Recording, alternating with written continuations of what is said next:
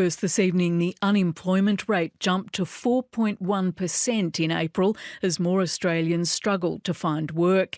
About 30,000 people joined the jobless queue, while more than 40,000 managed to find some part-time work. Economists say the higher interest rates are slowing economic growth and the demand for workers.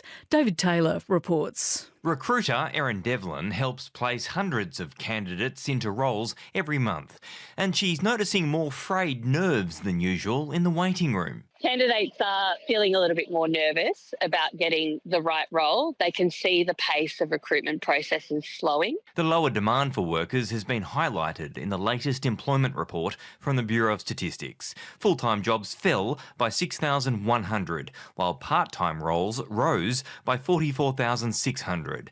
Erin Devlin says bosses are getting increasingly picky about who they hire. The pace that hiring managers are coming back with answers is a little bit slower, and that's because there is more hesitation on the employer side at whether or not to hire on the permanent side. We're seeing a little bit of an uptick on the temp and contract side, which is not uncommon in this type of environment. The combination of more people looking for work and reduced demand for workers has pushed more people into unemployment. Put simply, more Australians want work but can't find it.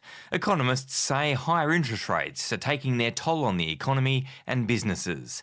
But AMP Deputy Chief Economist Diana Musina cautions the employment data has been difficult to interpret. If you go back to January, the unemployment rate was at 4.1%, and then it was revised down quite a lot, and now it's gone back up to 4.1%.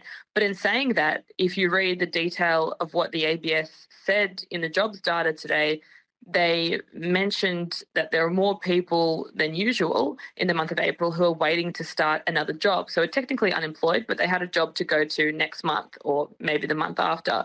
So what that means is a risk that the unemployment rate next month goes down again. So you're kind of seeing this zigzag pattern in the unemployment rate, which can make analysis difficult. Is the unemployment rate broadly rising? Well, the trend data would suggest that, yes, it is. I mean, the trend numbers look through a lot of this volatility. The trend unemployment rate is at 4%. And spare a thought for younger Australians trying to land a job and save money. Official data shows no improvement in the youth unemployment rate, stuck at 9.6%. The jump in the official unemployment rate barely rated a mention in question time in Parliament.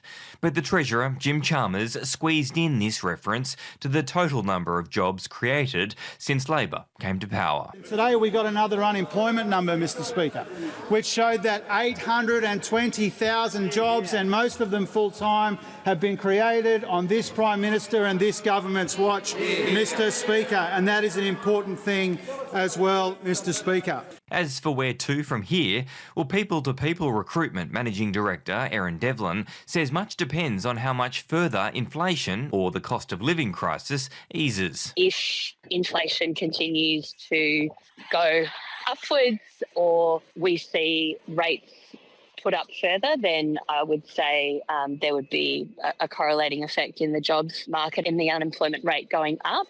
While Diana Musina says today's jobs data puts a nail in the coffin for the prospect of any further Reserve Bank interest rate hikes. The Reserve Bank should really not even be talking about a rate hike at the next meeting at a time when the unemployment rate's going up. Financial markets have raised their bets today of a Reserve Bank interest rate cut before Christmas.